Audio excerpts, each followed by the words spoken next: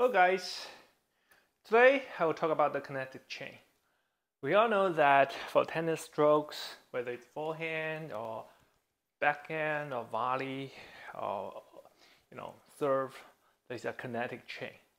Basically, we want to first use our big muscle and then small muscle and then accelerate the racket, right? So, but have you ever feel frustrated when you try to get the feeling of that kinetic chain and it's not working so well? Or have you ever tried very hard, put a lot of energy into a shot, but the shot doesn't seem as powerful as you like?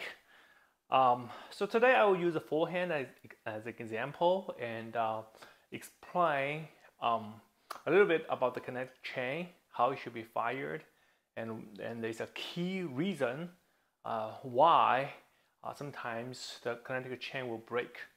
And then I will give you a simple drill that will give you instant feeling of the kinetic chain. So for forehand, roughly speaking, there are three stages. The first stage after loading, right, you put the weight on your right leg, and your upper body is coiled, right? The first step is push your leg and rotate your hip, right? The second stage is your chest and shoulder pulling forward, right? And the third stage is when you do this windshield wiper, you fire your wrist, right? So roughly speaking, there are those three stages, right? We know that the power should come from ground up, right? So you should push hard with the leg, then the energy transfers to your hip, then to your chest, to your shoulder, to your arm, and then eventually to your wrist and the racket. So a key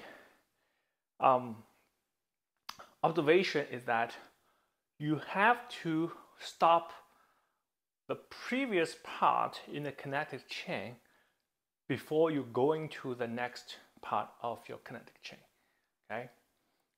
Let's take the hip as an example, right? In the first stage, so after you fire the hip, roughly here, you should stop the hip somehow so that the energy can transfer to your chest and shoulder for the shoulder adduction, right?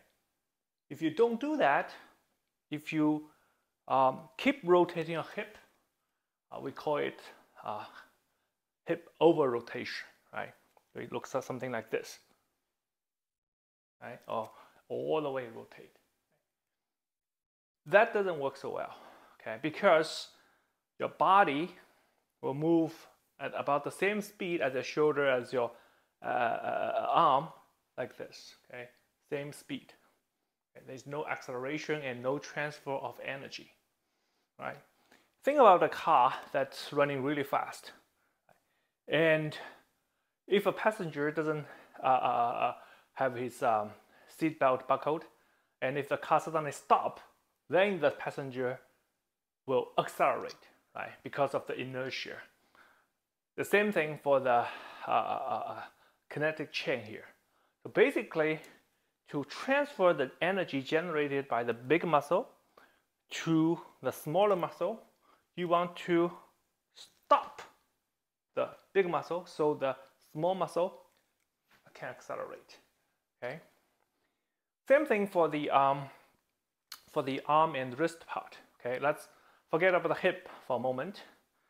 So after you fire the hip, okay, so there's about this distance, okay? So you need to travel your shoulder and arm to roughly this position, and then you fire your wrist, right? If you don't stop your arm at this point, right? I saw many amateur players do something like this, right? So basically, you can see the problem here. The racket head is very slow, right? You may use a lot of force, but the racket head is at the same speed as your arm, right? So there's no acceleration. So the correct way of firing the kinetic chain is like a whip, right? So basically, after you travel from here to here, you should stop your arm and shoulder, make them quiet, and then the energy will transfer to your racket. Because after all, it's the racket that hits the ball. So ideally, all the energy should transfer into the racket head speed. So you want to stop here, and make the racket fly. To get the feeling of this kinetic chain, I have a very simple drill. Okay, the drill basically is to isolate your wrist from the other motions. So you want to focus on accelerating your wrist. Okay? You can start by doing some shadow swings, right, without the ball. Right? So your goal is to make sure you make the sound of the racket, the swoosh sound of the racket, okay, as high as possible, right? So you still need to load up your leg. You need to push really hard, and then like that, and then try to really focus on this acceleration right here. Okay, try to really accelerate your racket at the contact point, and then you can just get some ball and do some drills. You could hit, off a wall, or you could hit with a ball machine, or if you have a partner, the partner can toss the ball to you, or you can self-feed, right? So I will recommend two things. One is that do not let the ball drop. So basically you hit the ball in the air, right? So you toss the ball, don't let the ball drop and hit it in the air. The reason is that if the ball bounces, then it will come to a zero speed, and then the ball is very, very slow. That way you can really push the ball, right? But when the ball doesn't drop before bounces, it has some speed. So you have to really accelerate. Okay, you have to really accelerate your wrist. And second is that I will recommend using an open stance. Basically it means you just load your right leg and push your hip off the ground. Okay, push your hip off the ground. Okay.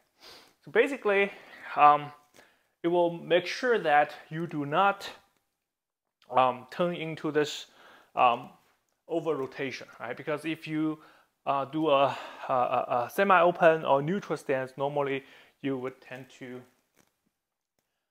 push the ball a bit.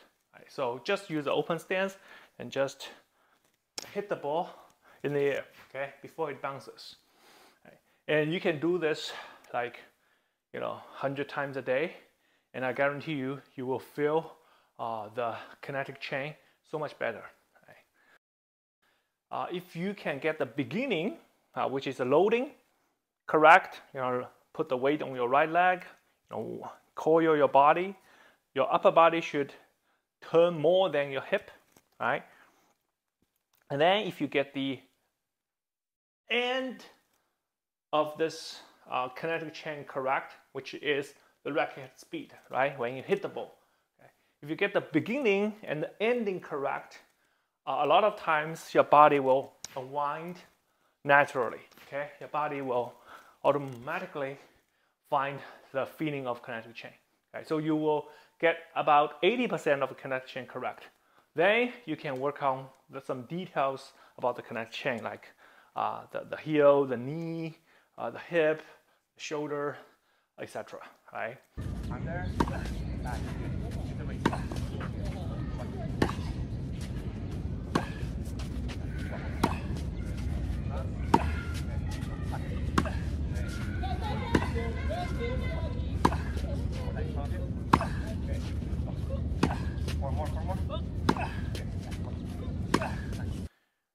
So to sum up, the take-home message is what's most important is not how much energy you generate, but it's how much energy you can actually transfer into your racket, especially your racket head speed, right?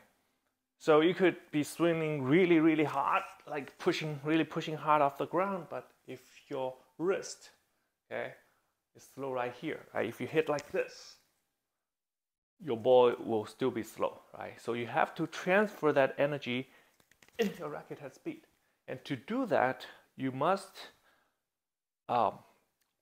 make the previous part silent when you fire up the next part, okay, in your kinetic chain.